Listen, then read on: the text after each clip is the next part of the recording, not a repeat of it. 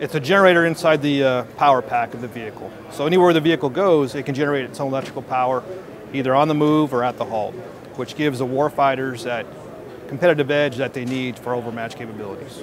The Leonardo DRS onboard vehicle power system was designed to answer that basic question. Is like, how do we support the future capability of the Army as they want to add active protection, right? So they want to be able to detect a threat further away, with more precision, with better fidelity.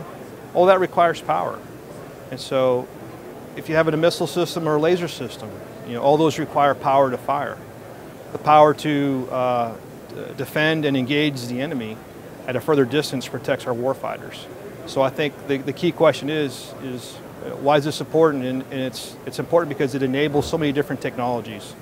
So the range of vehicles that this technology can support stems anywhere from the legacy or the current Humvee up through the medium class, which is FMTV, STRYKER, MATV, and MRAP, and also the heavy class, which is the MTVR for the Marine Corps and the HEMTT truck for the Army.